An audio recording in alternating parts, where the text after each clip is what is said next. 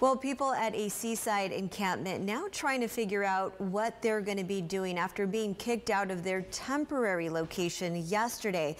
We now go to KION's Max Charlton for today's Message Max.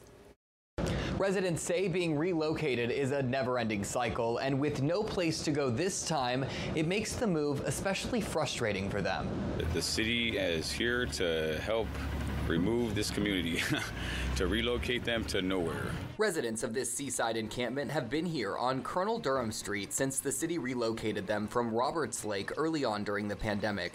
But this week's deadline to vacate the area had been decided during a Seaside City Council meeting back in May. But this property has been sold and the city needs to repurpose this property. Seaside police say they and the city are helping how they can. We're even willing to put some folks up into a hotel temporarily.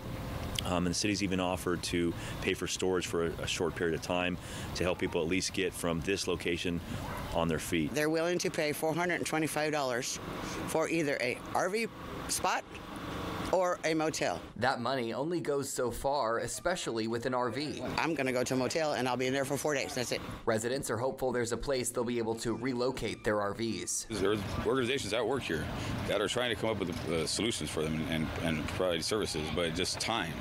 Time is not on our side, you know? We need time. We're just now trying to get our feet in the door of the proper channels to go to shelters and get in, but there's waiting lists for everything.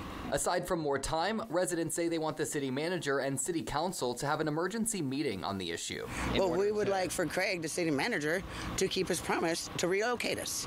He said there's nowhere, all this land on Fort Ord, there's nowhere to put us. It's all sold.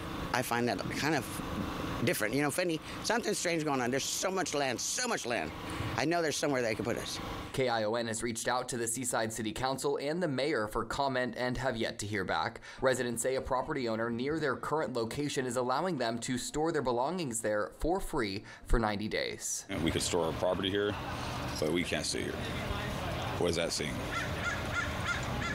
Now, residents say they're thankful for the local services that have been provided, but they're hoping in the future when readapting vulnerable communities, it's handled in a proper and effective way. Let me know if you have a question or a concern. Send me a message at KION546.com. In the Digital Operations Center, Max Tarleton, KION News Channel 546.